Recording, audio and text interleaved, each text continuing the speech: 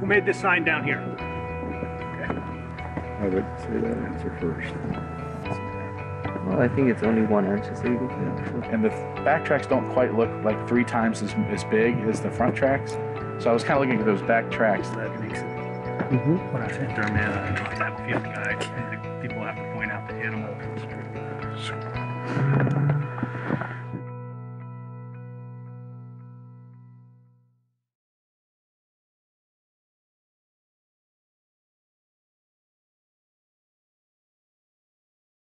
John, Charles, and I got together and decided to call you all together. We decided that there was something very important to the three of us. I don't know why I got interested in tracking.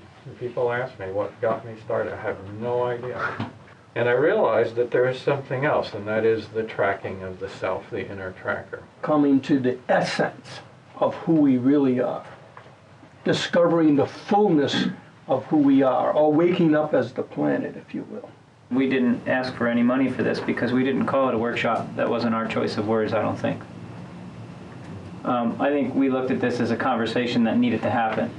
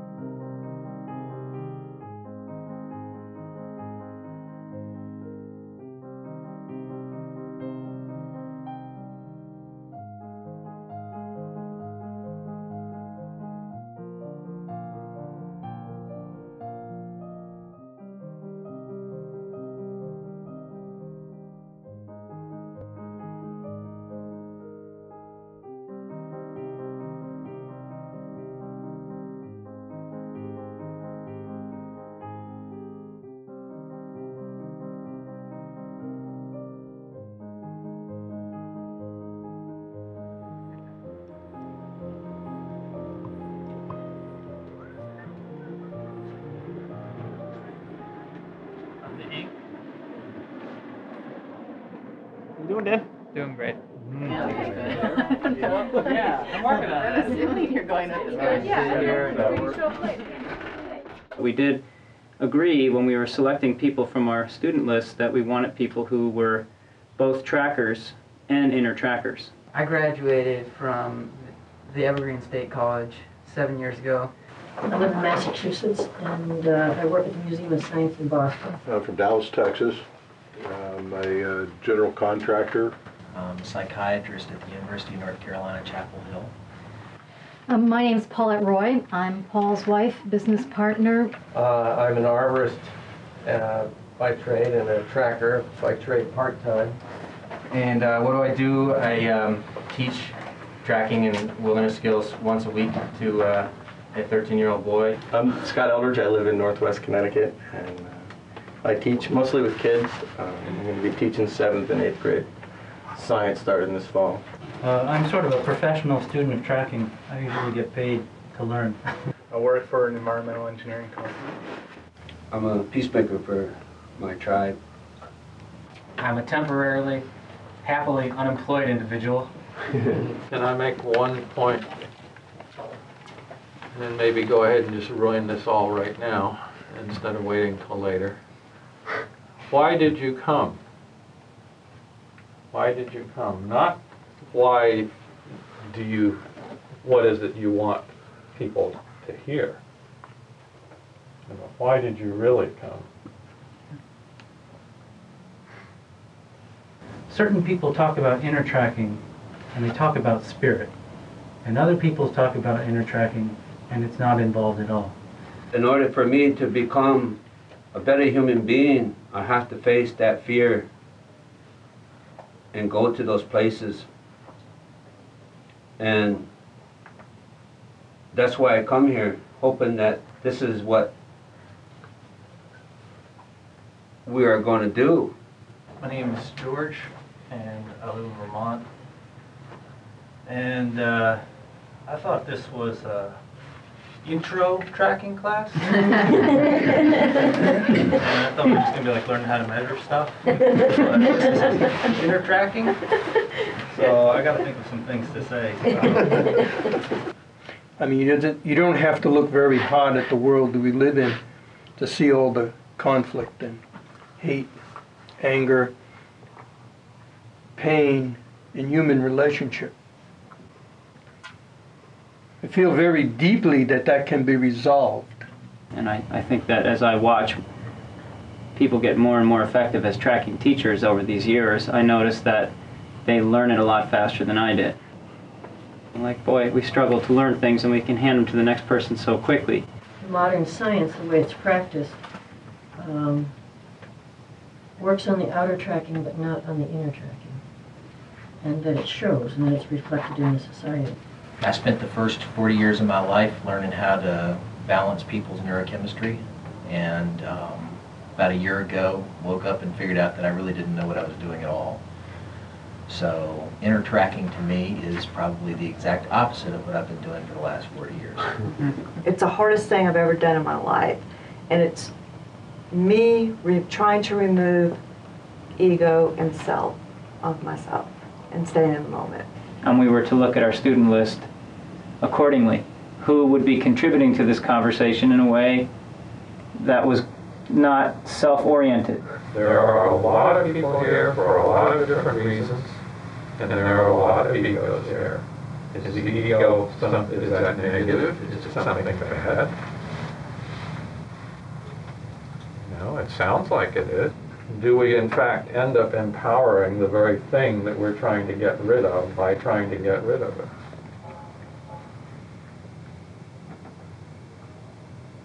Can this group come together as one mind in that energy that seeks the truth?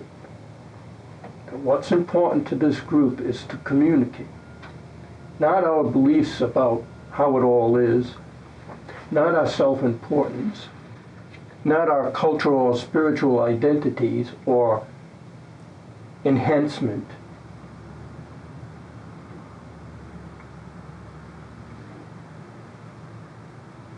That's what I'm curious about.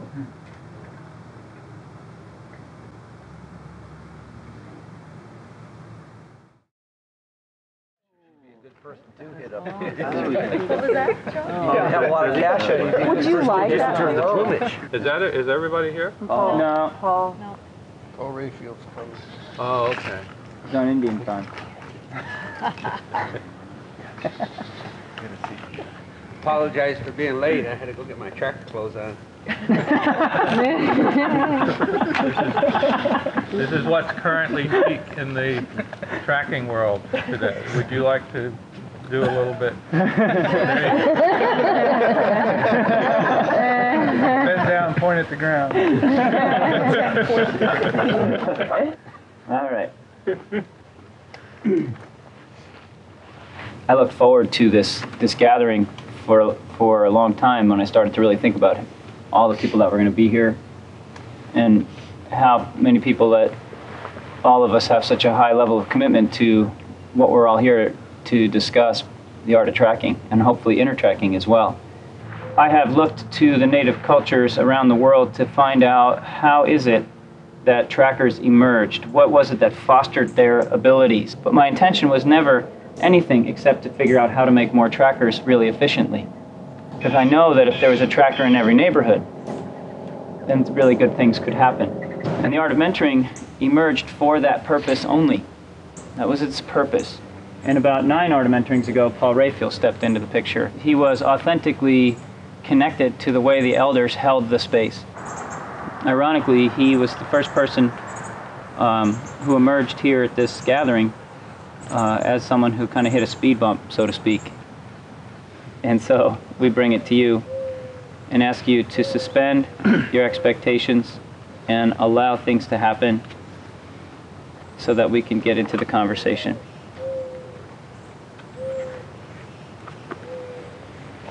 Morning. Good morning.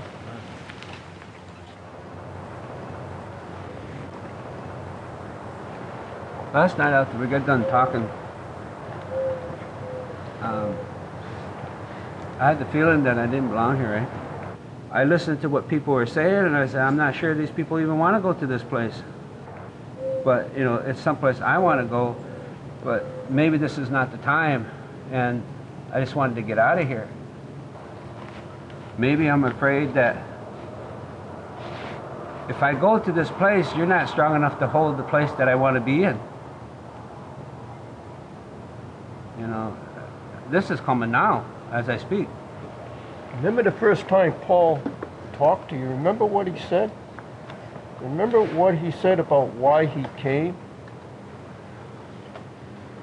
He said he came to face fear, to go to that place. And I think in some ways what bothered Paul is that he felt that maybe you weren't going to go with him. That he was going to be there by himself. I think this is what's coming out now.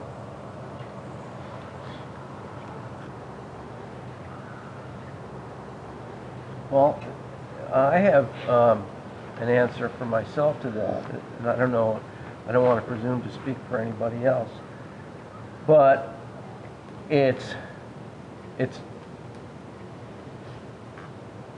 difficult to honestly and fully know the answer to that question without having more of a grasp of how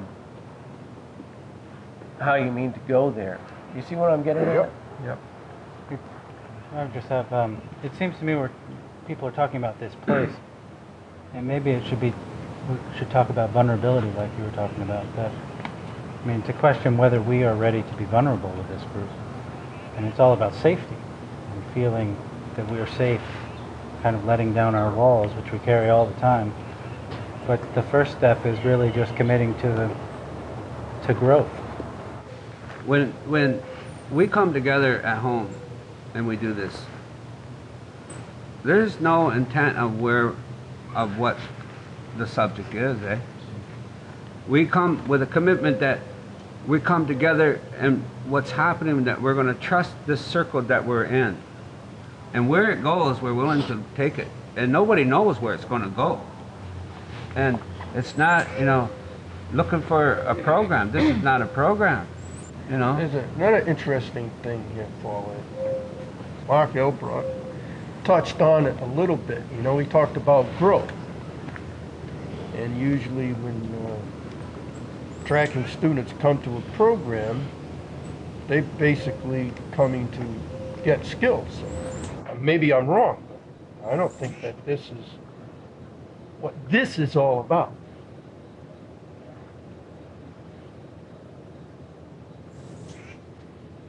I don't think it's about growth. I think it's about examining that part of us that is always so busy about progressing, getting somewhere, getting more aware, getting more spiritual, getting something out of this session, acquiring something, growing. Maybe that mindset that's so concerned with growth and getting somewhere and getting more and consuming and acquiring is all about conflict. I have to get beyond the place of that where, you know, I'm ending and you're white, you know, and I still feel hatred, you know, with that. Hey, Paul, you know, while you're talking there, I'm just raising a question here, listening to what you're saying, and there's this I that has to deal with all this, that seems to be separate from the problem. I don't understand. Yeah, maybe I shouldn't bring this up with you. Are you looking for my opinion? No, I'm just thinking out loud. Okay. There's a seeing your prejudices as they arise. And then there's this aspect of thinking that, well, I have to keep those prejudices, you know, they're getting in the way. That's my darkness, and I have to sort of control that, because it's just getting in the way of communication. My question is, as I watch you say that, is who's the I that has to control this and not let this get in the way. How much is of it is mine and how much was put on me in my lifetime? How much is what I'm carrying that I'm carrying because it was given to me and it's not even mine to carry? Yeah, well, who is you? How are you going to see this in an unbiased way? How are you going to assess your condition? Because if your condition is assessing the condition, then it's limited and it's biased and it can't possibly assess itself. I feel like I'm hearing two very different camps here, in that what you're saying is you let it go. It's not a confrontation. And what you're saying is you've got to do this before you can do that. It's coming to an understanding of what it is. You can never let it go. I mean, it's going to come back around.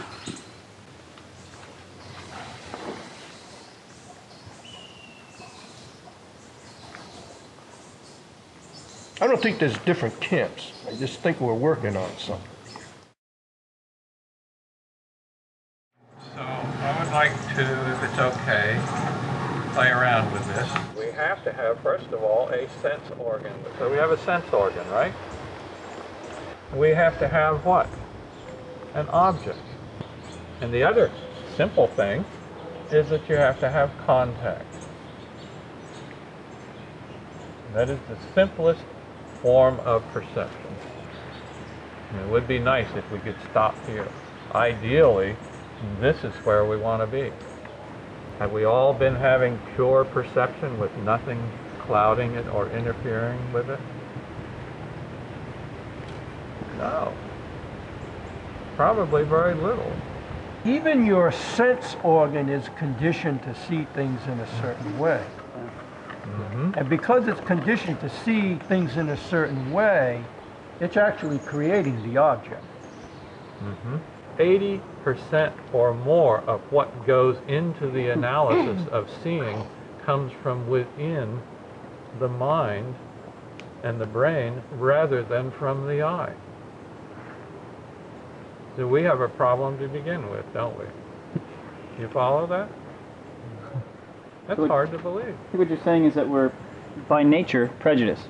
We're by nature prejudiced and preconditioned and programmed to be blind. And then we have something else that falls in here as well, and that's mental set. What is a mental set? What happens when you mix up cement and it's liquid and you pour it, and after a while it what? It sets, it becomes solid. These are the things that you believe. These are your systems. This is your cultural background. This is your religion. This is your academic education. These are your racial prejudices. These are your mental sets.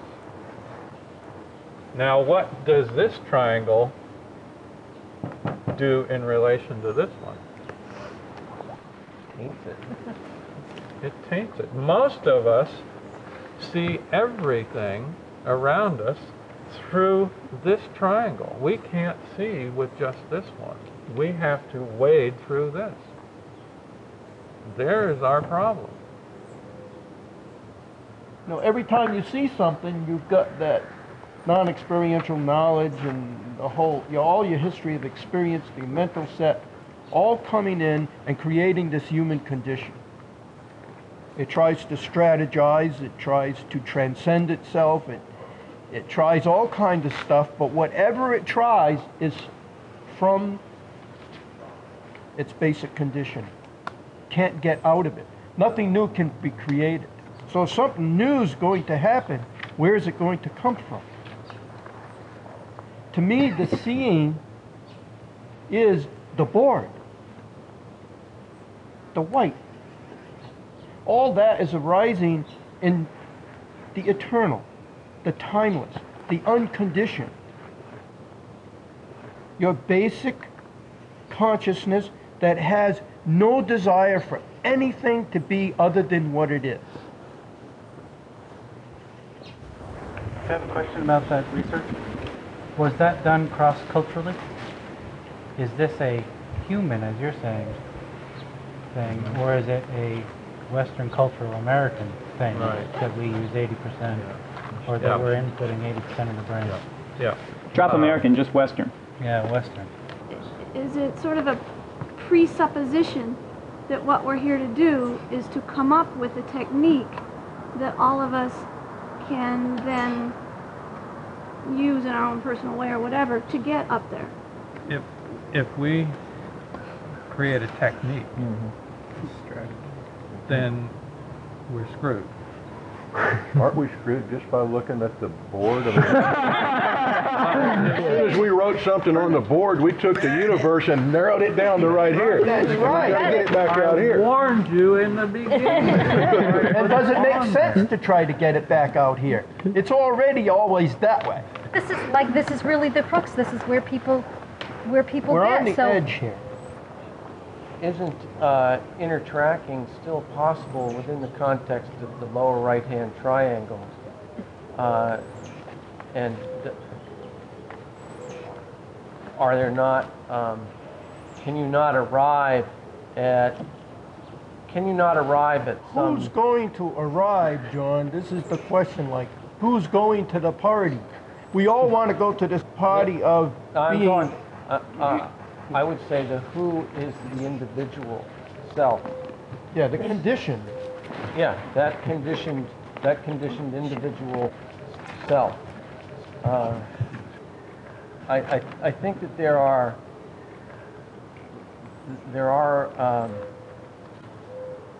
working truths within that that little triangle at the bottom right. I think Paul's saying... He's got the stick. Yeah. Oh, I'm ready to give it up to anybody who wants it. I hate that sticker. Charles. Give me the stick. What's going on, Charles, to make you hate the stick? Let's talk about it. What do you feel? Lunchtime.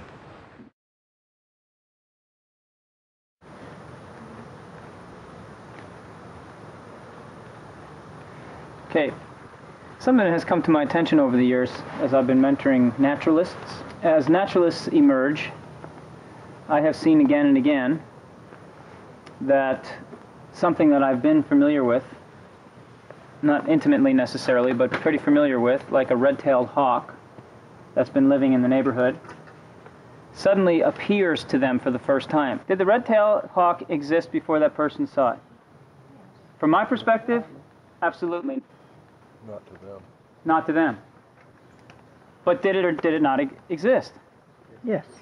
When a woman who works at a farm that I live on takes a whole bunch of rat poison because one day she has a bad experience with a rat. She just has a scary experience, close encounter with a rat in a stall while she's cleaning a stall. She decided to take it upon herself to get a lot of rat poison. She didn't go down into the grocery store and get one box of decon rat poison. She got a stack of it. And she was proud to tell me how she got rid of the rats on the farm one day. As far as she was concerned, there were no red-tailed hawks. They didn't exist. Only the rats did, only in that moment. I happened to be watching a red-tailed hawk nest at that time, about a mile and a half up the hill. Within 2 days, there was no more hawks. To me, it was a tragedy. To her, it was a victory. And I wonder what my responsibility is. Because on the one hand, I'd like to say this conversation ends here. We're just bringing it all to the table, bust the whole thing, break open the bag, throw it on the ground, throw it all on the floor, sweep the table off and say, hey, we can't know anything, there's nothing to know. What if there are red tails and red foxes? And what if there are things beyond those? And that we do have a responsibility to them? What if elders in different places were right? What if they knew something? Thanks, John. I recognize I'm in a cage, and I feel that's a big step. You know, I can see it, and I want a bigger cage. Cage review. Do we reach the white cord, or are we always going to have this filter? And if it's a filter, I want the one that John's talking about that a few elders have. You know, and it's not one for me in the sense. It's just, in my opinion, reaching one's potential. coming together as a group of people, I hear so many people expressing the desire to get somewhere, be someone, have something, is that I always want to say, you know, it's just all here. Nobody has to go anywhere. It's not something outside of you. It's just kind of in washing the dishes. The opportunity is always there to do the work of observing who you really are.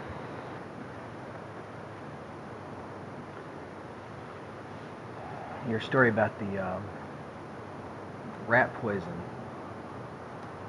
really sunk through to me. I think I have probably hoarded rat poison in one form or another for a number of years. You know, frankly, I'm embarrassed and humiliated at the amount of time and energy I've spent protecting myself when I could have been, and protecting myself in a way that actually hurt other creatures and other living things. Inner tracking is not enough if I have no vision and make no application. And I don't want to talk about inner tracking without applying it to a purpose.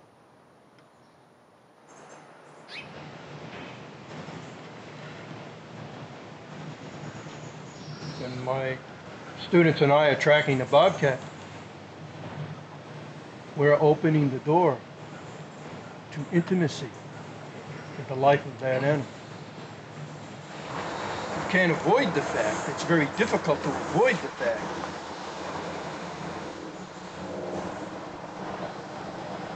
that how my species is living on the planet, and how I live my life, is affecting the forest, the river, the mountain, woodlands, the wetlands, this animal that I'm tracking.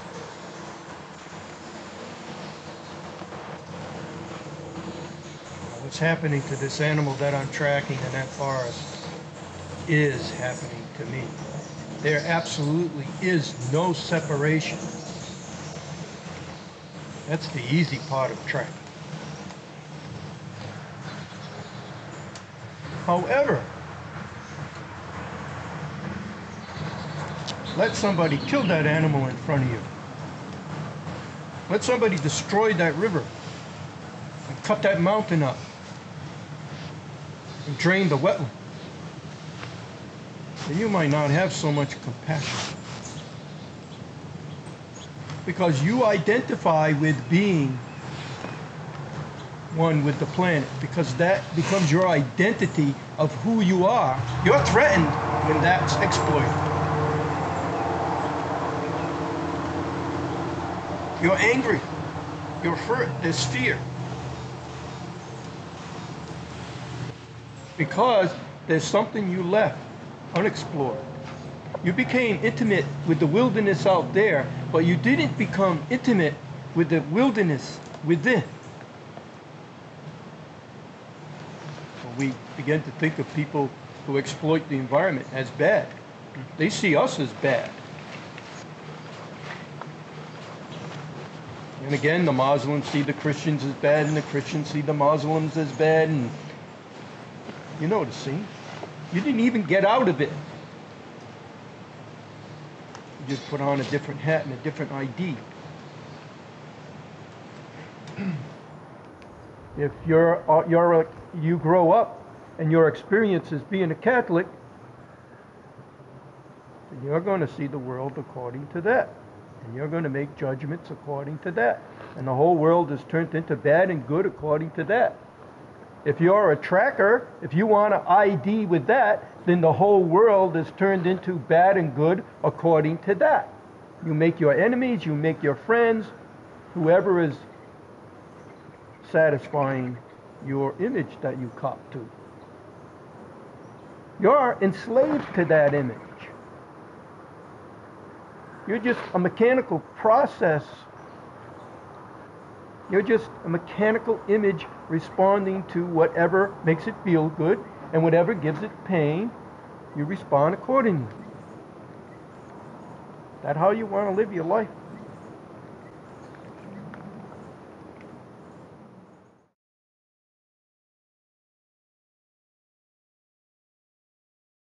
I mentor trackers. And I know I'm going to bring 5,000 of them out across the United States to work in neighborhoods and to touch people's children in this manner that I'm describing just by taking them out and asking them questions. Jen Jacobson accused me over dinner of being too persecution, allowing persecution to happen to me. And I explained that's because I'm used to it. And part of it has to do with the fact that now, as I explained to Charles and Paul already, I have a mentor. I have several, but I have one in particular that's well known to most people here, named Tom Brown Jr. He expressed himself in this manner in 1994, and he says, I want you to meet John Young, and I want you people to know he is the only student that I have had the luxury to mentor exactly the way Grandfather mentored me. And of course, that was like the end of my piece. Then all of a sudden, there was a lot of people who were sort of on me like flies on a fresh bobcat turd, you know that? So I struggled with it for a long time. Because persecution, I will someday write the story of how persecuted I actually was. Because you'll be pretty amazed at the kinds of things that people in the 1980s and 90s will do to another two-legged human being who speaks English language and looks like them, dresses like them, and has a paycheck and a car. Even when it's not warranted. But I know what persecution means. I understand it. So, what happened when I was about 27, I was terrified to explain anything to anybody about the things that were happening to me, because whenever I brought them up, either my peers turned against me, my parents turned against me, my college professors turned against me, or the very once-in-a-while rare time that a girl would listen to me, she would turn against me. Okay? And I felt like whoever this dude was that raised Tom Brown, because Tom was having these same experiences, passed this on to me. I felt that it was just pretty good revenge, in a way, because it was undoing me. I have to tell you that. And it drove me to drink, literally, because I couldn't find peace with my people. That I went to college with the idea of solving my identity crisis. I wanted to know if it's possible that such a thing could exist as Tom Brown, or the one that he claimed to mentor him. Because if that wasn't true, then I was just crazy and I was living a lie. Can you see that? It was heavy on my shoulders. So that's what drove me to study how Native people taught their children. Because I wanted to know where trackers came from. How did they emerge? I take them out in the woods, we wander around as if we're lost. And along the way, when something presents itself, I get into it with them, and I have fun with it. We laugh, we joke around, and then we get deep with questions whenever something presents itself. A track, a scat, an animal, a bird, whatever. And then we work it until they go deep with it, until they can sense what it is, put words on it themselves. So, 83, I had a handful of young people that I began to work with, and in 1984, Ingwe joined up with me. If you haven't met Ingwe, you'd have to know. He was raised by the Akamba to be a medicine man. So he had some juju happening. He still does. Never mind did. He does. He's a powerhouse, that old guy. And he's a beautiful man. We ran the risk of them hitting spiritual things and then not being able to do anything for them, because we knew that trouble would start if we let them speak about it too much, because then they would go home and say, but John and Ingwe agree with me, and then the boys would be ripped out of the program. We had to not encourage them. We had to not put thoughts in their head, yet they would all come to the place where they would absolutely rage against the white man's world. And that's what they would say. Wasn't my words. They weren't Ingwe's words. They were their own words. And what I was a 16-year-old boy, and I turned against my mother and father, my mother would say, "That's that goddamn Tom Brown talking again." That's what she would say.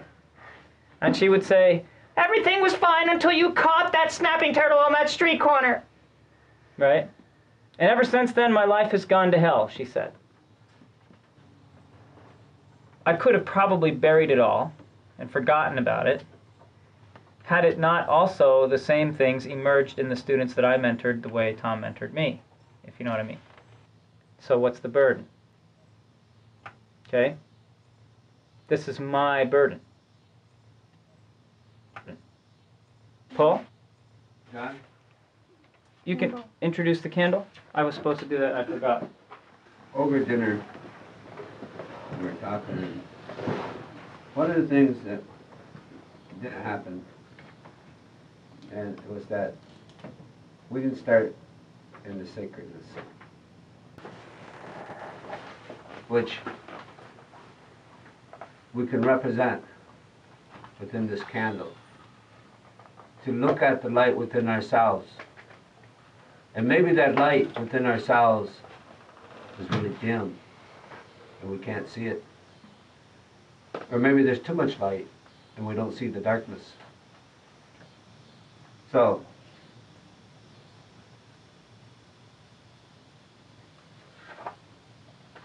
my question is, do we like this?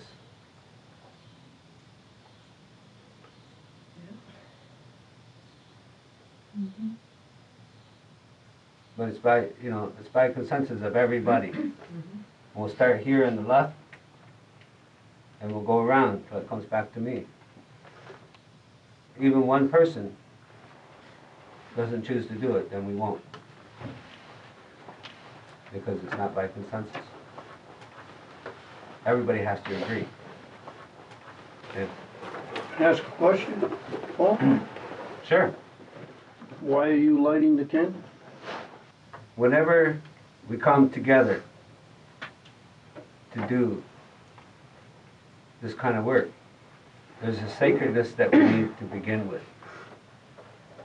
You're intending on creating a sacred space? Right. Do you think it's in your power? It's not about power. You say you're going to create this sacred space. I think the sacred space comes when it wants to. I think it needs to... I don't think it's true. I feel that we're now standing on the edge of another awkward situation. Oh, let's do it. Just say that I don't see a difference between sacred and not sacred. I think it was what we were talking about earlier, where everything is connected. So I'm neither for nor against it. I think it's a great idea. The fire is here whether we want it or not. We could bring a symbol up for it. Just acknowledging it. That fire is here. It always has been. Somehow I feel like lighting this candle is sort of acknowledging that it is not, or it was not for me when I got here. Can you create, make the sacred happen?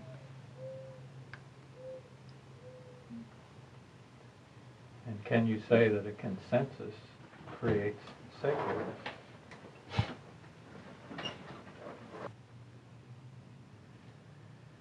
Sometimes it's not to question why or what we're doing. It's just to let it be. Well, that's what you said in the beginning, Paul. I think, correct me if I'm wrong, you said that what was wrong is that we didn't have a sacred space to start with. Now we're talking about tradition and blindly following tradition. We're talking about mental sets, and I mean solid mental sets that get just passed on from generation to generation, and nobody ever questions them, and we're still killing each other over them. Well, I see that too. There's two sides to it. But I think you're throwing the baby out with the bathwater, personally. We're saying we got the good one and they got the bad one. No, I'm not saying that at all. I'm just saying that I know I'm not seeking these elders. I'm not looking for some pie in the sky. I work with a holy man, Gilbert Walking Bull. And he doesn't get involved in the politics or anything else. He simply does what his ancestors taught him. And the salmon come back to a stream that they haven't been in 13 years. And there's not one witness, there's 200 witnesses. And that salmon run is strong. And then he says, well, in case you didn't believe that, watch. And then the berries get thicker on the bushes. Not just one bush, but hundreds of bushes. all around the sweat lodge that Gilbert works at. Should I ignore that? Pretend it's not there? Because of the fighting thing, I agree. I'm very troubled by it, Paul, like you are. I'm very, very troubled by what's going on in Israel and Pakistan and India. I'm really, really troubled by it. I'm troubled by the persecution that I experienced growing up. All old traditions. Whatever they were given to the people to keep alive by powers greater than me, greater than you. And I am not one to stand before the powers and question the wisdom of that. Even though they're killing each other? Gilbert's not killing anyone. What about all the other people with their traditions and their Hey, formulas? And so because some people are killing other people, does that mean that all traditions are bad? I don't see them solving the problems. Or does that mean this time we're living in, we're just fucked up? You know, and back when the native people lived on this earth, they weren't fucked up, you know, and right now... They were killing each other. Our minds, you know, they were we're doing not... the same thing that we're doing now. Only they had bows and arrows and they didn't have nuclear weapons. I don't know that because I wasn't there. Yeah, I mean, the lack of the acknowledgement of the earth shows how messed up we are as a human race. That's plain and simple. That's the only thing I'm talking about. The lack of the acknowledgement of this earth, that we are a part of this earth. We are a part of the trees. And that comes from tradition? No, that comes from, we aren't there. We are not there as a human race right now. But when we depended on the earth, when we had nothing else but to go out and hunt the animals and track and hunt the animals, we depended on that earth. And we had no other, you know, we had no question that we weren't a part of that. And now that's not there, you know. We still depend on the earth. Of course we do, but it's like there's been a major separation and we've gone up, you know. It's like, it's just simple.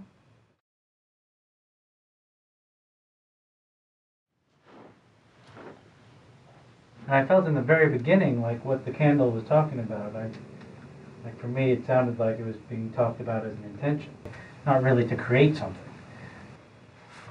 But I want to make sure that in this discussion and how it grows that we don't get stuck on religion and that we acknowledge that these things are really real. I mean I have so many stories. Here's one where I was with this fresh bear track and I knew exactly where to go to see this bear. And it was the complete opposite direction of where the bear went. And I went and sat there, and half an hour later, that bear came within 5 feet of me. Just came out of the woods right next to me, wandered right by me, and I was just like, jeez. This is all the kind of stuff everybody really loves. Right, but isn't the point to recognize our limitations? Those are not the type of limitations I'm really concerned about. I don't think that has anything to do with human fear, or very little to do with it, the conflict we see in the world, the human conflict we see in the world. To me, that's working through a fear. And I feel that a lot of trackers are afraid to go there. And that, I feel, is so relevant to what we're discussing. And because I've never heard you actually acknowledge any of these things, I wonder if you're afraid to go there. Or if you just believe that I'm talking... Well, I'm not going to acknowledge them until they're real to me. And I have no interest in that kind of tracking. Because we get so caught up in that and we think that's going to give us the answers somehow. When I track a bobcat, I'm not looking for an answer. You know what I mean? I'm just out there and I'm just soaking in that trail. In fact, I probably never call it a bobcat until I get home and someone asks me what I did that day. It's just an experience all day long. So those kinds of experiences I'm talking about are just part of that package. There's no goal. There's no answer. It's just part of my day. You know, it's my meditation. Great. So I don't know. It just seems like for you not to acknowledge them is somehow not to acknowledge part of it. Not to acknowledge what? That these things exist. To me, it's not valid because I haven't bothered exploring it. And, you know, it doesn't matter to me. That's not what I'm interested in. I'm interested in finding out what is the root cause of conflict. Why are human beings suffering? Why are we killing each other? I don't care if there's lines in the ground that I can track or not. I don't even want you to believe me. I want you to do what you've been doing. Question. Push the hell out of it. Until you either find out that I'm an asshole, or wait a minute now. What's going on here? We're both. We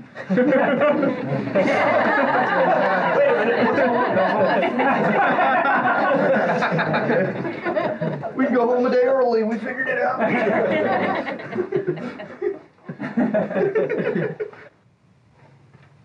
I've noticed several times where something would come up and we'd say, "That's old," or "That was then." I'm okay with that, but I've watched my dear friend and uncle Gilbert get terribly prejudiced upon because people will hear conversations like this and then say, well, what does that old fool know? He's a fundamentalist and he's crazy. Then that's a mistake. Well, it is a mistake, but I think there's a responsibility in what we're doing here.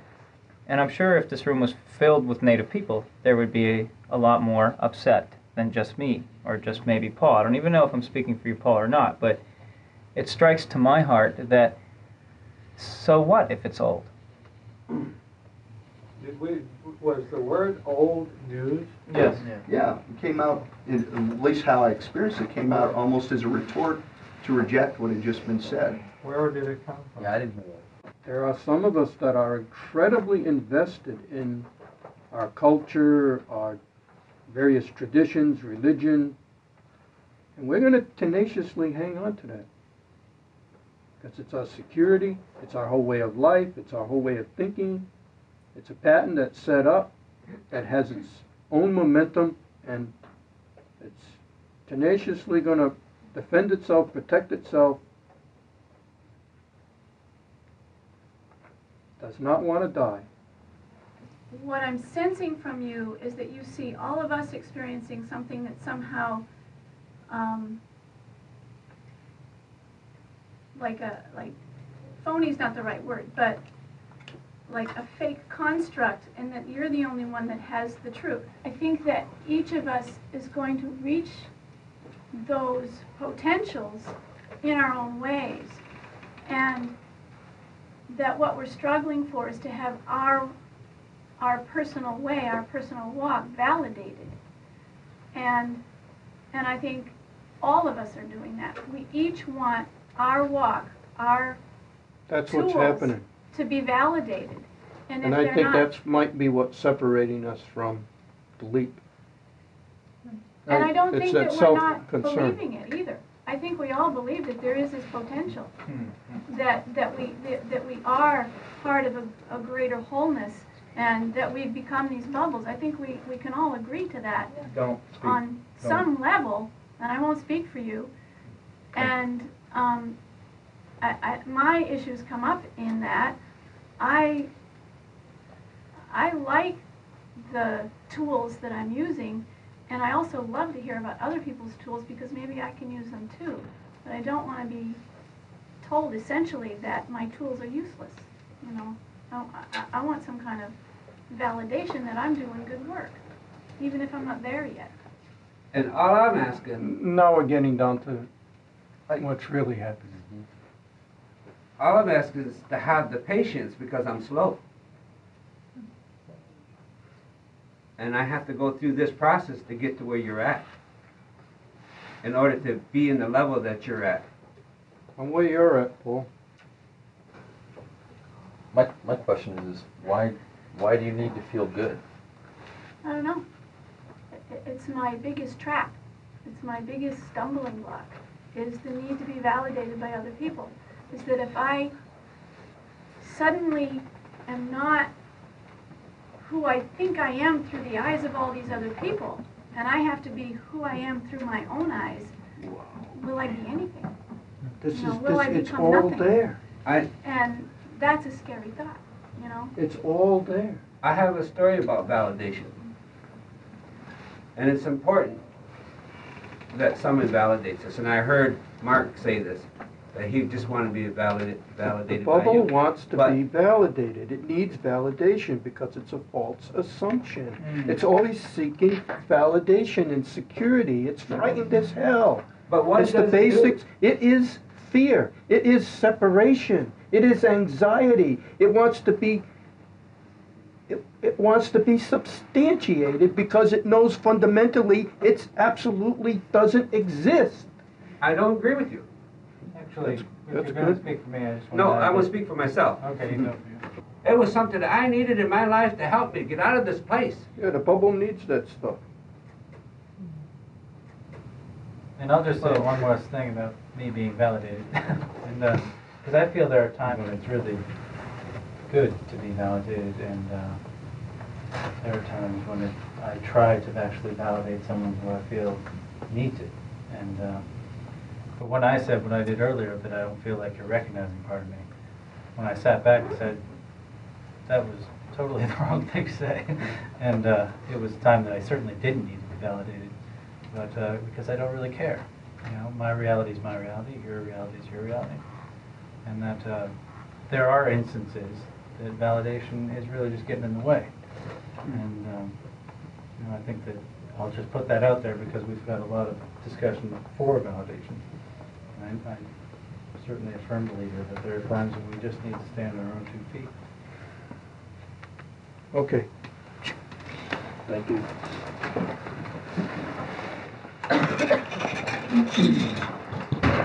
Oh, it sounded a lot worse than it felt. Like I didn't feel it at all, really. The hula dancer was shaking there. What's going on, Charles, to make you hate the stick? Let's talk about it. Why do you feel these things? And the stick has no value. Because when you hold it, people start talking that it holds no value, so... We couldn't even discuss what to do with the stick earlier. You know, we got the stick taken away from us because we couldn't appreciate the beauty of the stick. When you put the stick into the center, because it wasn't being honored, I felt like it was my heart that was out there. We either mindfuck ourselves to death, or we pay attention to why we're really here. If we're going to honor the stick, then we need to do it right. I used to second guess the elders. Then I got my butt kicked. This is my burden, but it's also yours if you follow this routine. Isn't going towards the candle skipping going down that hill? We don't have to go towards the candle. Charles and I don't really feel like anything much is happening here. There's no real work happening here, folks. That's what we see. When you talked about the fire being sacred, you quoted Ingway and 3 or 4 others. Mm-hmm. Do you believe the fire is sacred? Absolutely. What if elders in different places were right? What is our responsibility as trackers? And we feel like some of you are just chasing visions and think that other people have all the answers. We think the answer, if this comes in that form, is in yourself. When you only think about yourself, it's easy to let go. It's easy to be existentialist and philosophical and throw the whole thing out the window. You know, like what Mark was saying, the vision and the purpose. You know, I'm not willing to let go of that. When you go to somebody else, you're just escaping the real fundamental work that you have to do, and it's that comes face to face with yourself and your limitation. This is going to sound very strong, but at some point, I think about the same point, Charles and I were just feeling like we needed to puke. But I don't think that the 3 of us can talk about the subject matter that we've agreed on the way things are happening around this circle. And there is that conflict of, well, who's right? Who's wrong? Which side do I take? There is no side. As soon as there's a side, you're off. It's to let go of whoever the book writers are. What is the fear that sits within you? Charles and Paul. Because it seems to me that's where it comes from. Oh, man, I can't believe this. Are you kidding me? I'm sitting here looking at the same thing and you. So can we let the candle go and go on down instead of turning off to the candle? Can we go on down? Where is the fear? I don't want to be involved in creating another whole bag of imagery about how we're going to save the world. I think we need to save ourselves, understand ourselves, then maybe something will happen. This freedom will never happen that you speak of. I don't think it's going to happen, Paul. And conflict and wars will never cease. I don't think that they will. So why give energy to something that's unresolvable? Because I'm a fool, Paul. I am an absolute asshole. And those are the best words you said. Well, that's exactly it. Because I'm a fool and I keep talking to the wind. I have the same concern. We're all very afraid of that, So or I do think the most of Muslims, us are. So do the Christians, so do, and we got to get out of this. Right, but it's the same concern. We all have our heart in the right place or we wouldn't be Everybody here. has their heart in the right place. So for you to go to bed feeling like it's hopeless is going to make me feel worse tomorrow.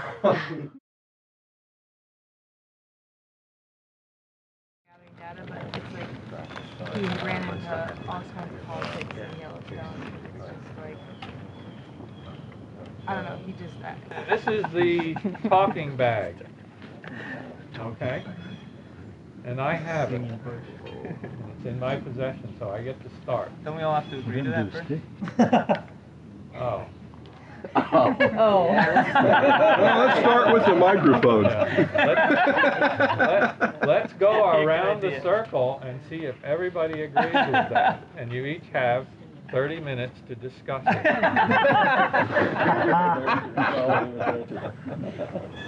To give them... Oh, no, I was going to tell you to tell them. Quite honestly, I went seeking him last night because I got hot last night. You may not have noticed that, but I did. And I felt bad because I like him. I think he's a friend. And he said some good things. I went and said, are we okay? And what did you say, which was really great? I don't remember. I think I just said what you wanted to hear. I think you said no, but that wasn't what I want to hear. So because I didn't understand it, I was relating it to the times when I was in school. At boarding school, they'd preach to you, and it was preaching. Because I couldn't understand it. Nothing was going in. It was going all over. Do all of you realize what he went through in boarding school? I have no idea. That's what, see, some of these people have no idea what you went through, Paul. There was a lot of abuse, physical abuse, and there was sexual abuse. And, personally, I can speak from, where I was taken at one time and grabbed by the back of the head like this and bent over, and a nun just literally started beating me on the back until I couldn't breathe, Now, I was in the 5th grade. And it's because my job of cleaning wasn't up to par to her. And so there was dust behind. And so I got beat for that. And if we didn't understand something, we got beat for it. We got smacked with hands with rulers. We got our ears pulled from the time we were sitting down and lifted up. And we were standing on our toes being ripped. You could hear your ear go. There were certain people, Indians that went there that didn't look like Indians that got treated different. We need to bust through walls. We need to get through things. We need to pull things out and look at them. Because last night, what was happening for me was I wasn't so much feeling persecution from Charles, which is what Charles was concerned about this morning with me. I was concerned that persecution was happening and people weren't acknowledging it. That's what I was concerned about. Because it is happening. And I know. You may not like this. You know what? I don't care if you like it or not. I take people tracking and I bring them through the art of questioning, and because of that, they trigger into a whole spiritual dimension, and then stuff happens to them. You may not want to hear that, and you may not like that. Everybody ready? Everybody ready for this?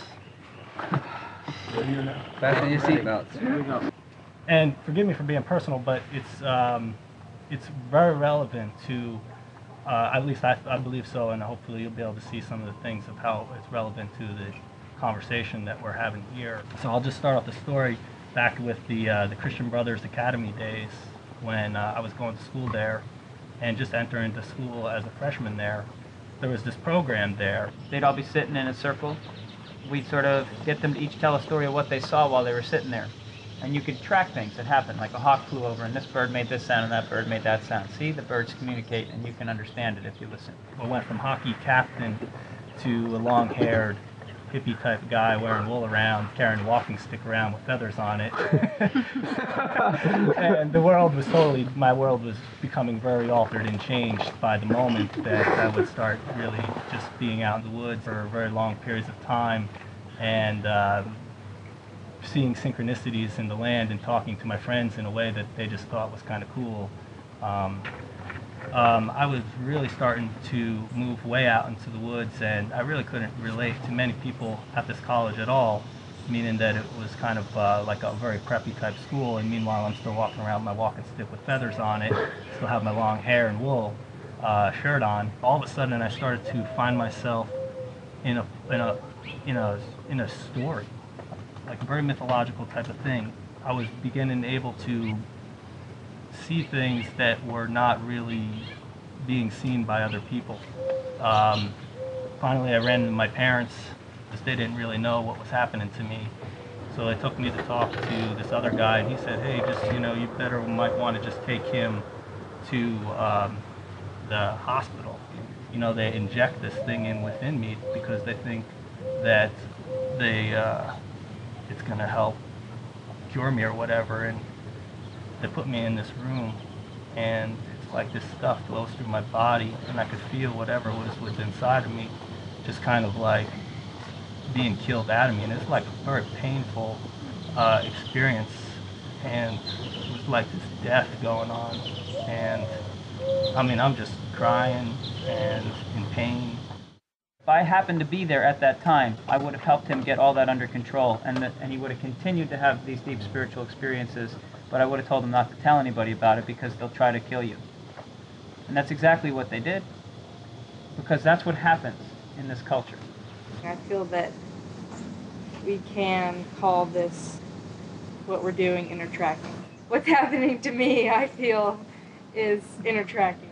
I can't just go from here to here. It has to be through the heart.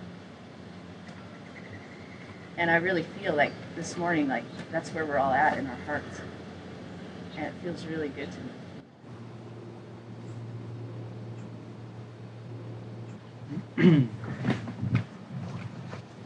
Let's see.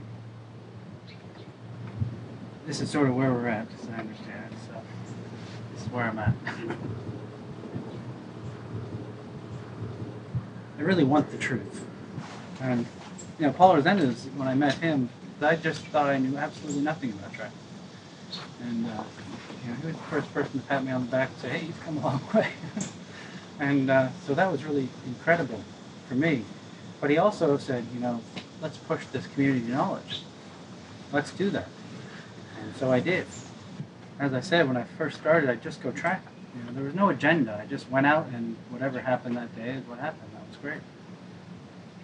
And eventually just started having these incredible experiences, weird things, you know, simple things, nothing like George. No, I'm just kidding. And then I became more data-driven because I was pushing the boundaries of our tracking community knowledge and felt that I wanted to measure things that have never been measured before, and things like that. And, the last 4 or 5 years, I've been measuring crazy amounts of stuff. And whereas before that, I was just tracking. And it's funny, those kinds of experiences started to happen less and less. To have those kinds of experiences were so powerful for me, just tracking with no agenda. But what I felt inside me was sort of a struggle in the sense of I wonder what would have happened if I had done 5 years more of that stuff instead of data-driven work. And it kind of made me sad, you know, because I don't know, and I'll never know.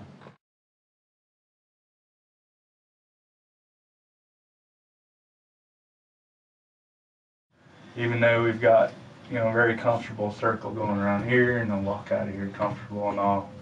I don't know how comfortable I can be with each step of my life when I'm fearing the next conflict, because I know they come back around in different forms.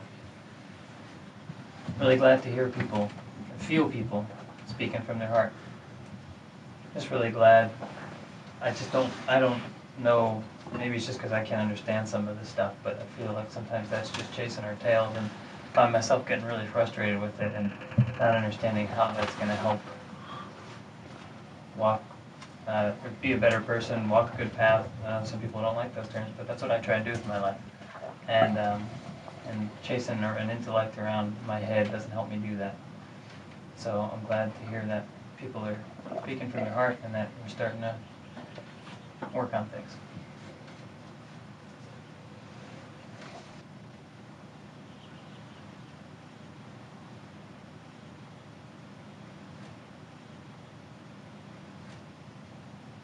Last night seemed kind of hard, pretty uncomfortable, at least for me. Most of yesterday, probably.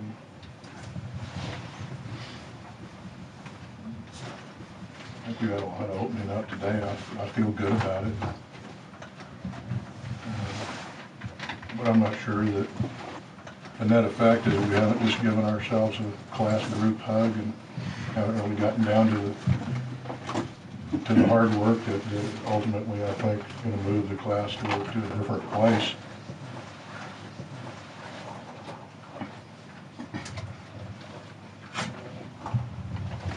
So We've got less than 24 hours. Let's see what we can get done in the next 24 hours. Let's really go to work on it. I'm going to give you a subject, right? Maybe the subject will help. You ready for this? In a sentence with a slash in it. Now, I know that gets complicated right away. Knowledge is limited. Slash. Got that? Knowledge is unlimited. Period. Okay? Is that a contradiction? Are they both true? Or neither true? Is there knowledge which cannot be learned? But either way, is that knowledge attainable somehow, or can it never be reached? When the baby's born, its body has the knowledge of how to turn mother's milk into eye cells and skin cells and things like that, but it's not something it learned. Or maybe it did learn it, but not in the ways that we often think of learning. Now, to me, knowledge is in all different kinds of levels. So knowledge can be conscious and unconscious.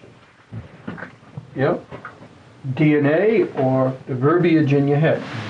But emotions are knowledge. Now, see, that's a good one. Sometimes we think emotions and feelings are separate from the stuff in our heads.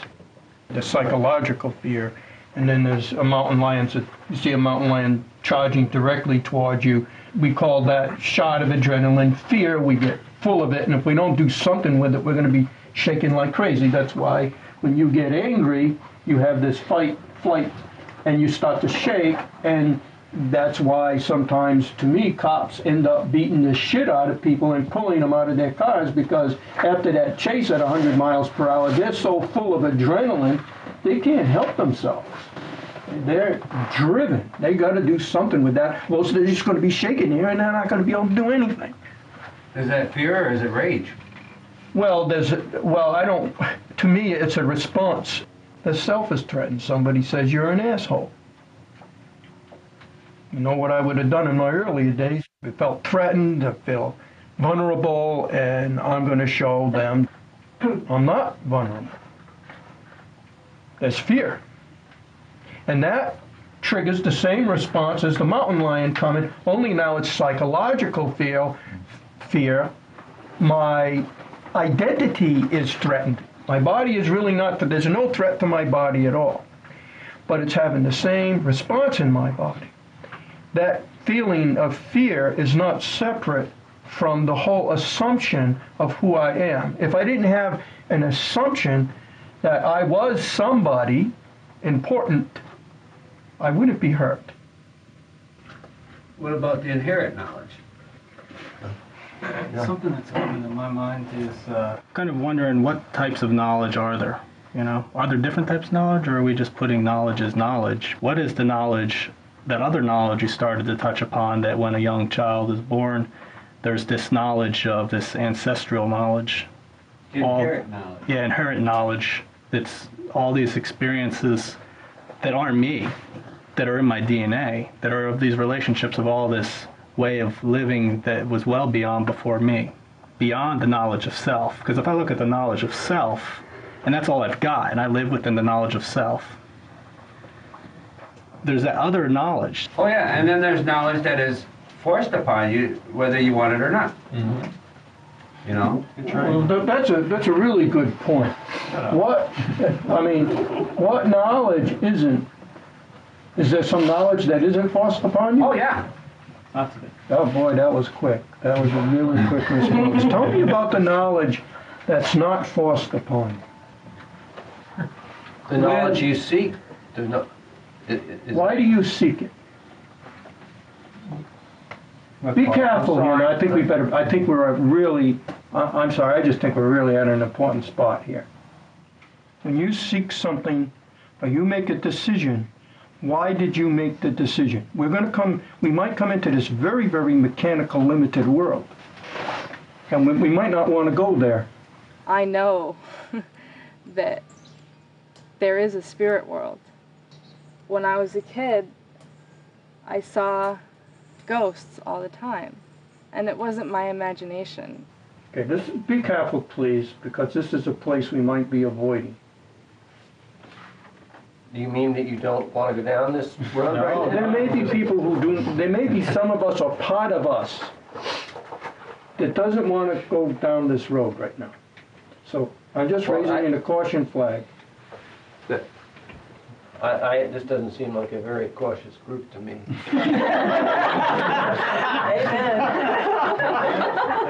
But it raises a question for me, just off the top of my head. That your response, are you suggesting that there is no free will?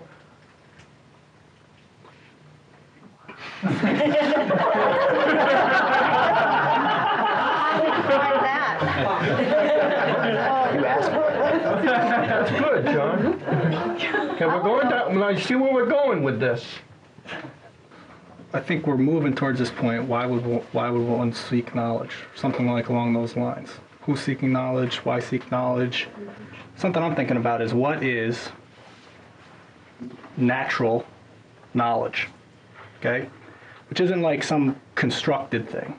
Which isn't like school or a book. Natural knowledge, which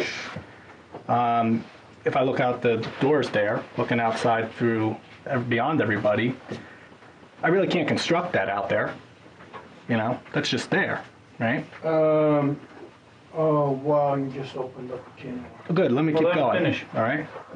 Now, if I look at a bushman or someone living in a native setting, there's conditioning going on. There's a cultural model that's there, but it's based on different things. And their knowledge that they're looking for is a knowledge of survival, right? I'm seeking knowledge in order so that I can survive and my people can survive better. And knowledge is basically survival strategy. Why does someone go to college? Right. To get knowledge. Good point.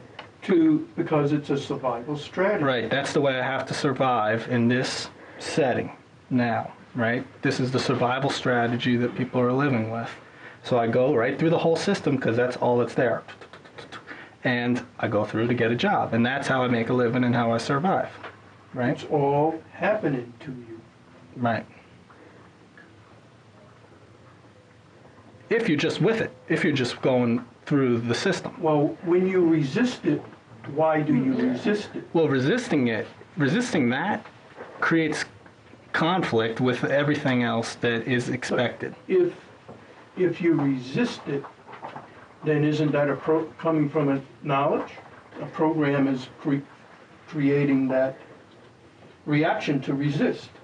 Yeah, no, I feel like it's a different program though that's going on. It's a different program. There's another program in there that's Programs like, can get in conflict with each other too. yeah, but it's a program that isn't a created program by someone else, you know, or something. Like if I look at the system out there that everybody's in, it's a very like thought-based system.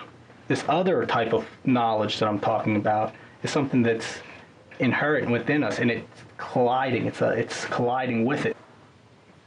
So did the ancestors who had this knowledge, was it part of their thought? I mean, we know this is thought because this is, you know, our culture, whatever that we're here.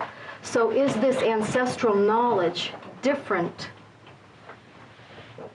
Because I kind of feel like you think it's different.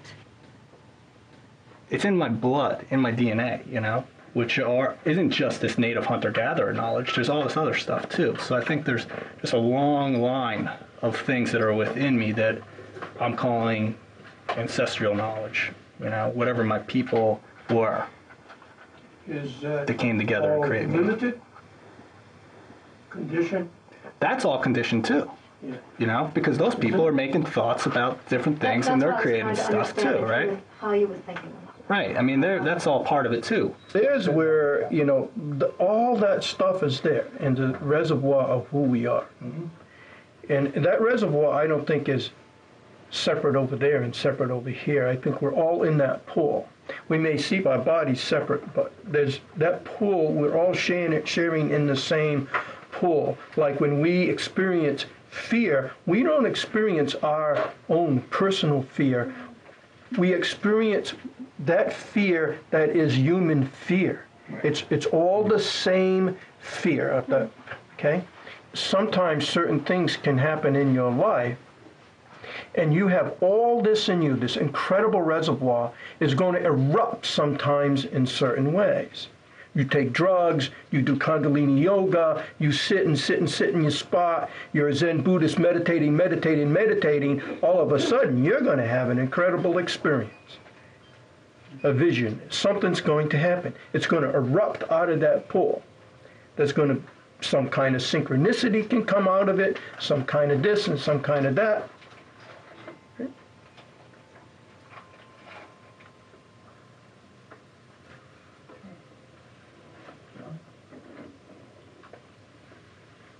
I don't think a drive to know how to caretake the earth is an illusion.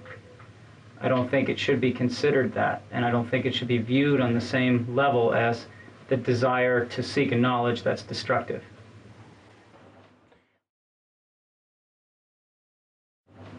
We were talking, and we were beginning to see that thought had limitations, and it can only go so far. And we started to talk about that whole wellspring and how, you know, our visions come out of there and everything, and all of a sudden maybe it sounds like, whoa, wait a minute, and that means our visions are limited.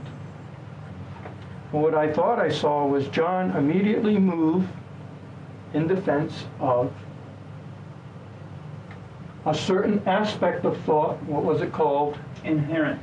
Inherent thought was immediately seized upon to be protected from this possibility of being limited, biased, and prejudiced. And to be made absolute, something we can't question. It's what we're going to live by. It's the way. That's, folks, what religion is made out of. If it wasn't for the pictures I held in my mind, you know, and what I saw for myself, you know, and I have gone from the darkness of living on the streets and, you know, dealing drugs to, you know, coming out of that. And when your freedom and when your salvation depends on something like that, it's limited, it's dependent, and it's really not freedom. I know that I see the people that we work with, and I see that in many ways they are becoming like robots. That, you know, no matter what they're doing, you know, at least now they're doing the Thanksgiving address instead of, you know, playing video games. And I don't care if it's conditioned, I'm preconditioned to do this, or it's complete free will. I don't care. There could be a life that's hanging in the balance, and maybe I just want to be cool and say, oh, I saved this kid's life. And if that's what's going on, I'm disturbed by it, and I can't be part of it, because my whole life is dedicated to exposing those limitations, because I see that as very problematic in the world.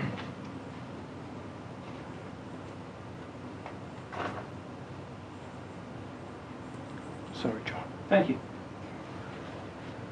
I explained to Paul that I wasn't rushing to defend it because I agree that even what I would call vision is limited, biased, and prejudiced based on my perceptions of it. So I wasn't actually defending it. As I explained, what I was doing was saying, what about inherent thought? Does it have a value even though what he's saying is true? But I'm also a little less fast on the draw to shoot it down dead. I don't know where your heat-seeking one-track focus on destroying anything that appears that way comes from. But I'm not quite as, well, what feels ruthless in a way. You know, like I'm going to stand back and look at it and see if I can get something out of it before we shoot it dead. All I'm simply saying is I am in firm agreement with that woman, Conway, who did the research that resulted in the book Snapping, when she said that it seems to me the only safe place to condition the mind through the senses and through mind focus was nature, because the ending reality shift that comes out of that, at least we can't say somebody's ego or someone's religion is grappling with that.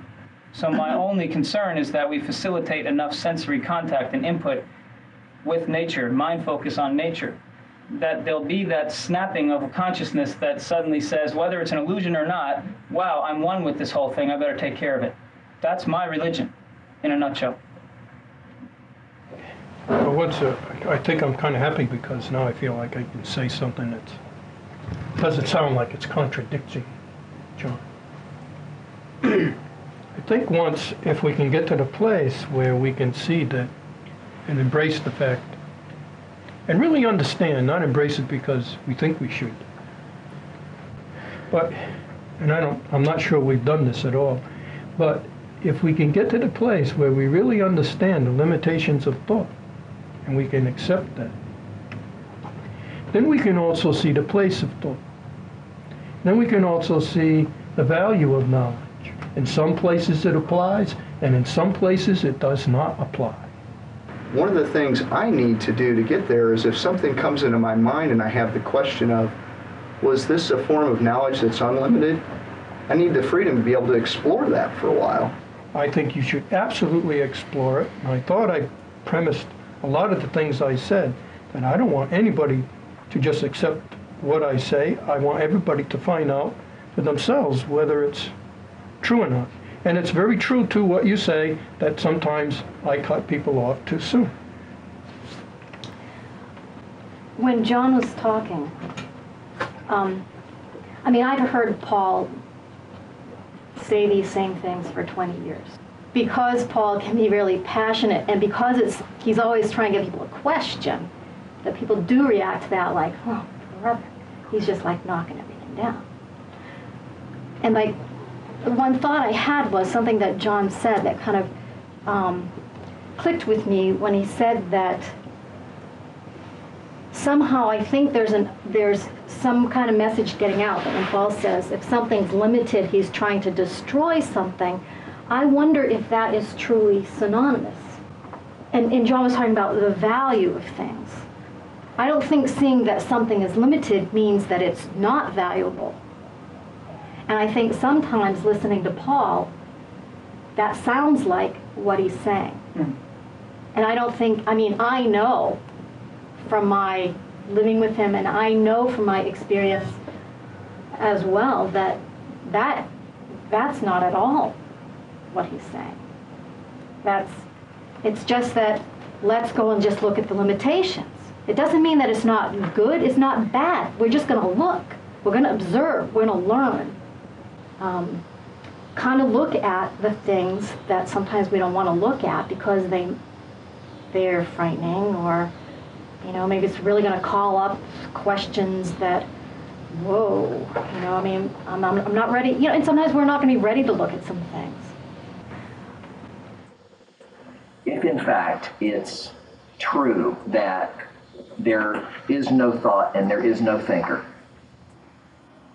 what is it that would keep me from, you know, skinning all the buffalo, cutting down the trees, ripping you guys off? Like, why should I care? You know, if you're caught up in thinking that you're the thinker and I'm not, then why not just like go for everything you've got and cruise? At some point, at a point in our life, we're only filled with self-concern. That bubble can only know self-concern. I can't know anything else. The basic quality of this other energy is non-interference. It is the passion for truth. When there is in us a selfless passion for truth, it doesn't care whether the truth hurts or whatever it is. It just wants to know what the truth is. It wants to communicate and understand. And when that brings to light our condition, which is suffering, pain, anger, fear, inner conflict, and the source of that is discovered,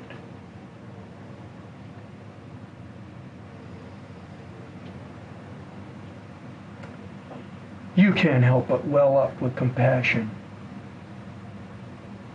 for other human beings, because you know what they're going through.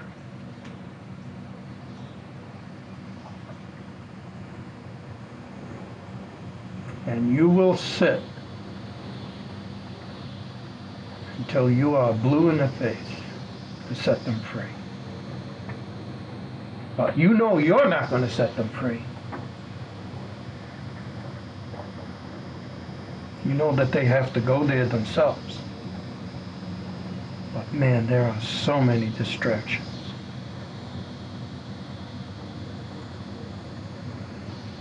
And self just tenaciously hangs on. The bubble just holds on to everything it has. It's all it knows. And it's going to accomplish that freedom. It's going to accomplish wisdom. It's going to accomplish humility. It's going to accomplish spirituality.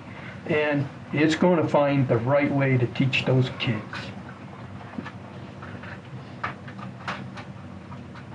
Some of that is going to be very instrumental. It's going to be very instrumental in teaching those kids. But boy, it better get clear first. Because mostly all those kids are getting fed the bubble. The dichotomy. If we teach them just how to identify with nature, and that they're one with nature, we haven't made them whole. They still have that inner dichotomy. And when they start to identify with nature, they're going to get very frightened, very angry, very threatened when somebody threatens nature, because now they're getting threatened. You made them fall in love with nature, and now somebody's killing nature. They're getting killed. You're setting them up. You also got to set them free. They got to have compassion for the people who are killing nature, because those people are horribly frightened.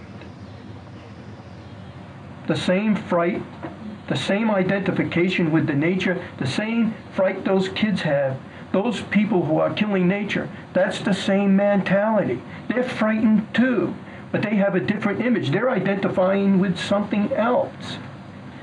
And they think you're bad, and you think that they're bad. The Muslims think the Christians are bad, and the Christians think the Muslims are bad, and we're all killing each other because we're horribly frightened, and we're, oh God, I'll go on and on, I'm sorry.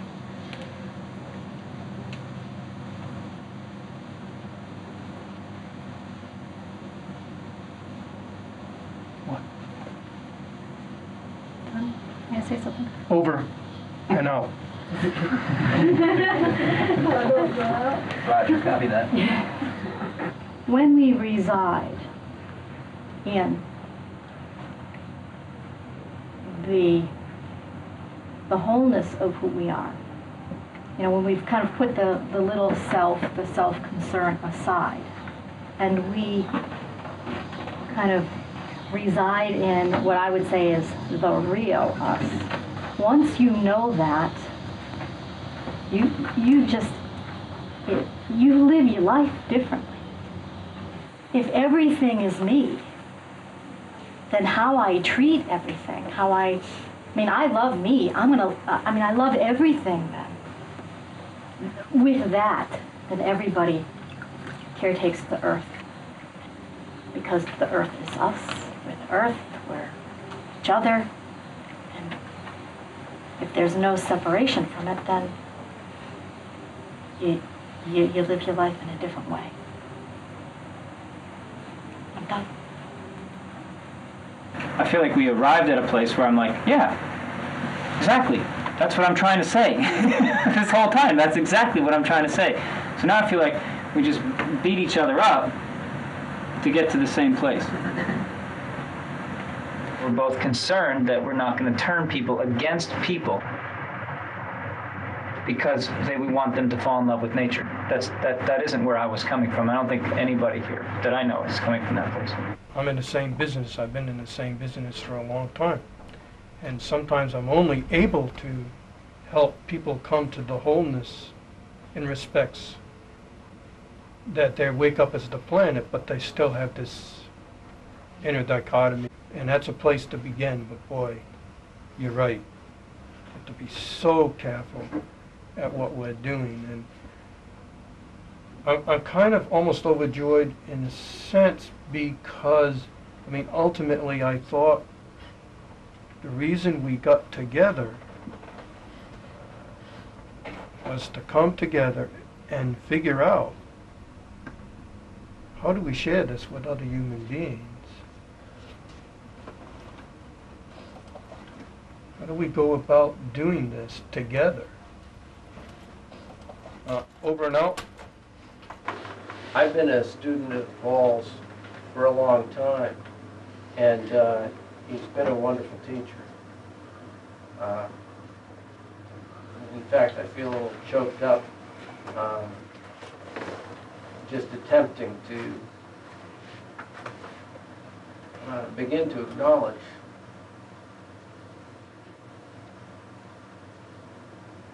if I'd known I was going to do this, I wouldn't have started.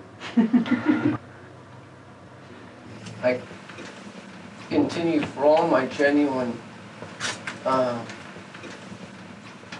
interest in truth to be apparently quite befuddled.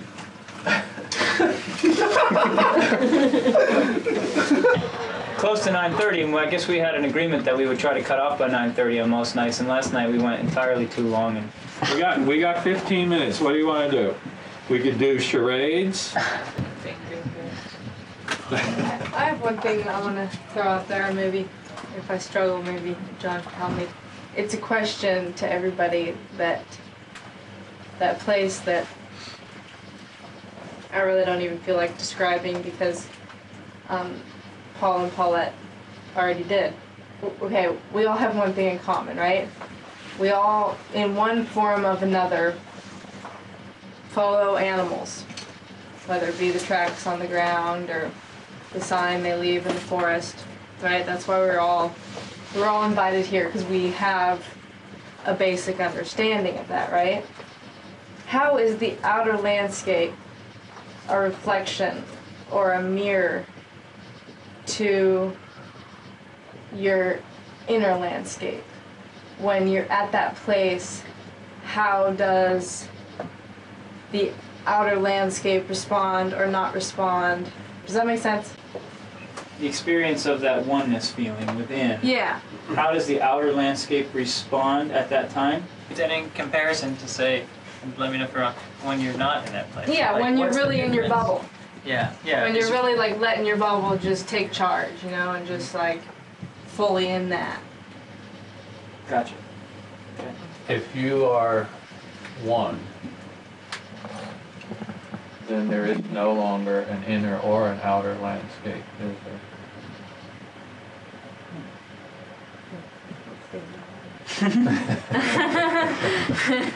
All right, good night, everybody. Sorry.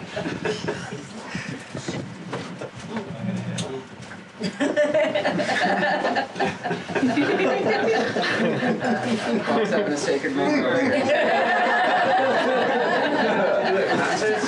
Yeah, man. So I guess what I would be responding to that was, when you are one, what does that look like? You know? What does that look like? What happens? How do I move? You know? Looks like that. Well, I have a question about that. My question is, when you go to the place where you are one, do you stay there? Or do you glimpse it? Are there places that are on the way to those glimpses? Jen, I'm sorry. I know I know that it's I don't getting need an close to answer. 9:30 because I've got all these answers for you, and they're just smart-ass, stupid jokes. I think that's entirely unique. Entirely unique to person. Sometimes you get a little flash and it just knocks me upside the head. So I don't get any warning. It's just stars afterwards. And I know that if I continue to give answers, it would seem like that would just set something for somebody else to look for. Right. And it would rob them of their own personal experience. Very good. Can you say that again? Rewind the tape.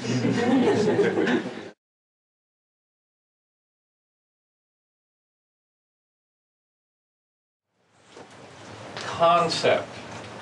Let's watch that word. I've heard it a lot this weekend. An interesting word. It's what is a concept? What is a concept? Mental construct.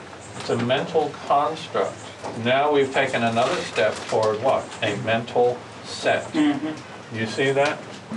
I'm hearing a concept until I feel it in myself, and I may express it differently, but I nonetheless feel the same thing, kind of, you know, I mean. You will be able to understand it not in words, but in a truer language that is beyond words. It's a fire. It's a living fire. It's a living energy. It's real energy. Has nothing to do with, intellectualizing or anything. It's not dependent upon any of that at all. I also don't think that I can go from being blind to that to being totally comfortable in that. That to have some kind of tool to busy my mind to the point where it thinks it did something so that those things can start to drop away. Okay, here's the technique. Put it in your notes. Now what have I done? I've created maybe something that will help you for a while, but it's a conditioning. Mm-hmm. And at some point that conditioning has to fall away so that you can move beyond it. You had to go through some processes or find some tools of your own that helped you glimpse those places until you could fully be there. I don't know. I mean, maybe not. Maybe you were one of the lucky ones that just stepped off the cliff and learned how to fly all by yourself. There's nobody there. I would just say that there's nobody there. This human condition is our experience. This is the eternal. We're already there. We are it. If we're already there, why work at it? I mean, why try to go someplace that we're never going to achieve? Going back into Saturday. But maybe that step is like this. And we were not ready for that step. I guess I can't get across the point that we're already there and nobody's going to jump it. I understand the concept. Then even my question, why should I even question if you don't want to go back or even relay what I have to say? I understand the frustration, Paul. I didn't really want to go back there. Well then, But it might be perfect to go back there. why try to go someplace if I can't even get there? And if I'm already there, why even bother doing it? When you're a little kid, the first thing your parents ask most of you is, what are you going to be when you grow up? What are you going to be? And you think, oh, I'm going to be a fireman. Why did you want to be a fireman? You wanted to be a fireman because it was awesome to you. You know, and that guy was like, you looked up to that person and he was awesome and wow, he was a hero, and you wanted people to see you in that light. And that's just power. That is all seeking power. That's why Charles says, and John says, I'm not a trekker. You just, when you say that, you're just denying the authority in the image. I'm not really that, I'm more than that. Kind of what it is we don't recognize that we set up images. And so then in relationship, all we're really doing is connecting with the images. Well, you know, I'm the tracker, I'm whatever names and images we want to put on ourselves. But that truly, that's just a very small piece of the puzzle, a very little bitty corner of the full picture. To kind of get back to what Jen was saying, I believe that yes, Paul, whether he admits it or not, that there was a way in which he began to look at his life, and that the process that he used, continues to use, is what I guess some of us would call self-introspection. Look at everything, thoughts, feelings, in the moment, just observe, without judgment. So the thing is that you don't want to see then set up the process as the rule. There may be a zillion ways of understanding that. Like, what if you have absolutely no concept idea, you don't intellectualize, and I think this is where, you know, sometimes the language is difficult, you know, so I think to myself, okay, so you got some native person off in the jungle somewhere. Does that person have the understanding, without words, of what the fullness of life is? The eternal, or God, or whatever you want to call it, whatever name, because we're trying to communicate, we're using words. I believe that that is possible. It has to be. Even though you say it's not the process, but there has to be a process to get there. There has to be a way to get there. You just don't just say, all right, I'm going to go there, and then I'm there. So there's a way for me to travel there, in my way, to get to this place. It's unattainable. And then Paul spoke again, which just turned everything upside down, which confused me. It sent me back to yesterday, or the day before. And because I'm not understanding it, he says, well, I don't want to go there. So in other words, it's telling me, because I'm in this place back here, forget it. But I'm back there. So at times I'm in this conversation, I understand it, and I understand where I want to go. And then he speaks of authority, of letting it go, but see, his authority and my authority is different.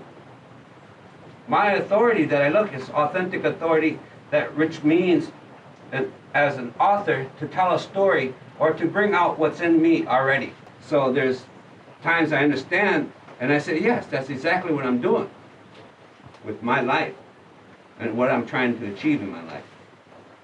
And then I say, yeah, I agree with Paul. I agree with you. I understand that. Yes, that's what I'm trying to do. Then all of a sudden, it's blowing out. And I said, wait a minute. And because I'm set back, then Paul says, you know, well, that's, you know, the other night, or whatever he said. But that if that's where I'm at, and he's unwilling to go where I'm at, I'm there. You're not willing to come back to where I'm at and to help me, then this whole thing is pointless. If I go to this place and you're not strong enough to hold this place, what happens to me?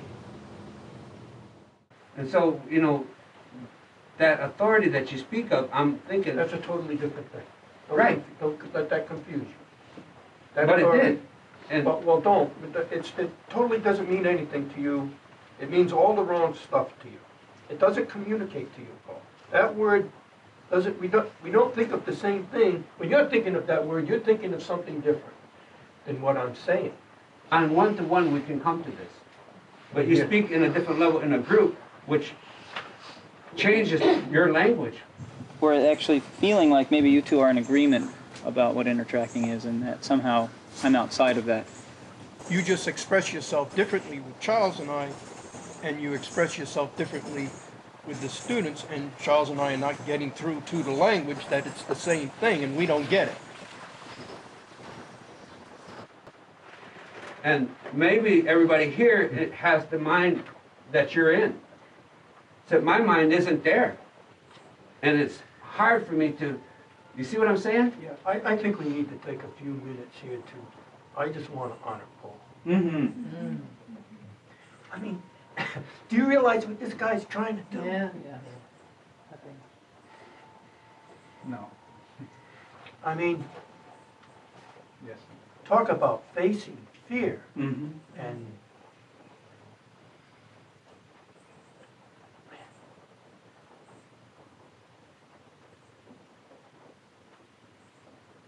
So it's difficult. A bit of an understatement there.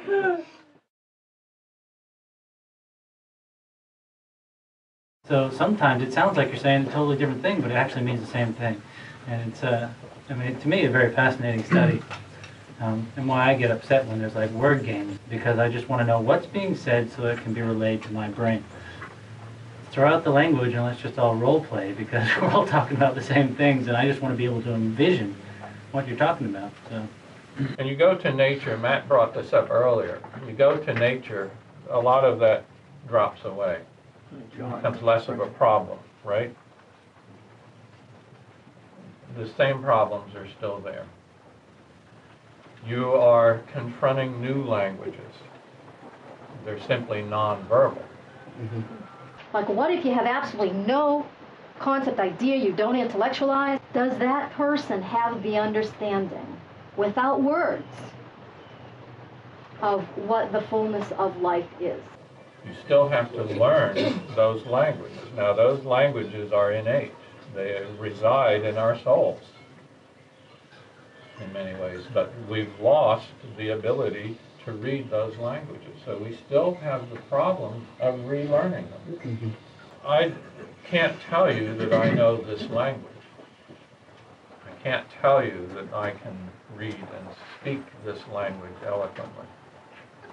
And I have literally been working with trying to understand this language of nature for over a half a century. I'm just now beginning to see some things. I believe that that is possible. It has to be. somebody came to me, it was sometime Saturday, and I don't know what Georgia said, oh my God, you know, this is like a microcosm of the whole world in here. Here we are, 3 different camps, philosophies, ideologies, and we're all bickering. You know, we can't come together. The whole world can't come together. It's all impossible. It's all hopeless. But that's right. Within this room is a microcosm. Within yourself is a microcosm of the whole universe and the whole world and the whole human race. All represented right here. And we demonstrate it to ourselves and the universe. And we can come together. It's not impossible. We can't say it was me or Paul or Charles or anybody. It's all of us. We're not just inconsequential nothing, no impact.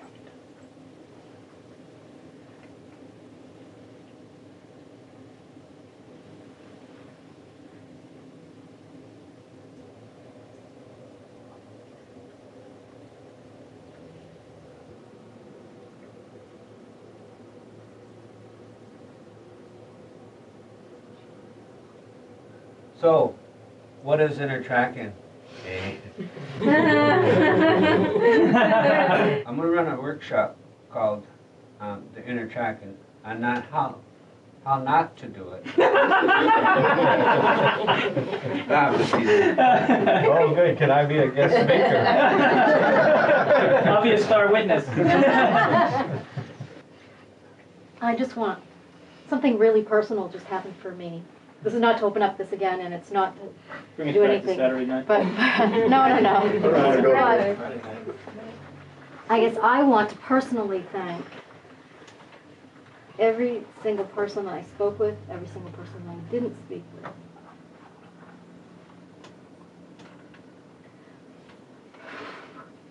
For a gift that in these final moments that I have lived with Paul for many years. This has been his life work, before I knew him, while I've known him, and that there's not that often where he feels, or where I see him feeling and expressing a hope that it can really happen. So that I have in my life really seen him work hard and relentless and feel the pain, not just his own, but everybody's pain, and continue to go on out there. But I just feel that for me, I don't know about for him, but for me it was such a gift for this to happen. For what I guess I think is happening for him, I don't know. It's kind of hard because there's not a lot of separation about it. So that was just like, it just in these final moments just totally blew my socks off.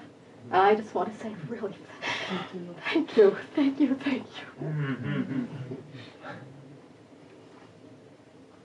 It's like I'm just so full. Whoa.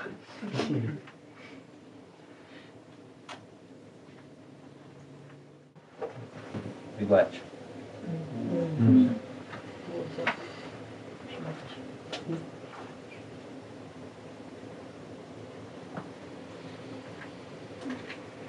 Call the sheriff. Okay, sheriff's on the way.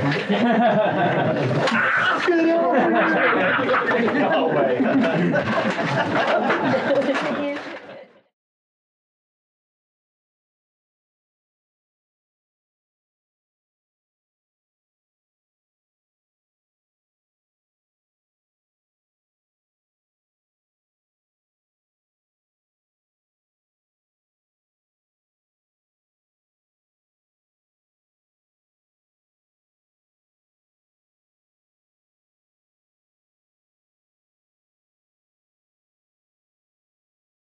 I've made a promise to myself and to all my friends around me that come fall, I'm going to take a different path in tracking. You know, it's going to be all about just doing it for the sake of doing it, for having fun, for being happy, and just having no agenda at all. And that feels good to me. You know, I just look forward to seeing where that brings me.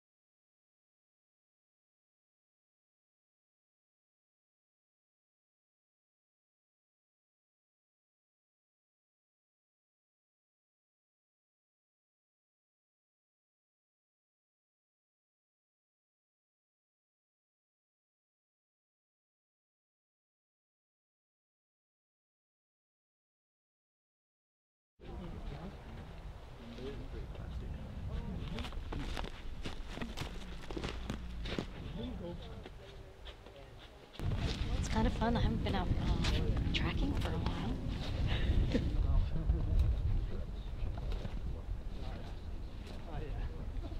And you can see some of these, you can see they both have just about the same consistency in kind of how woody they are. Same color to the scat. I'd like to throw something in if I could. Yeah, of course.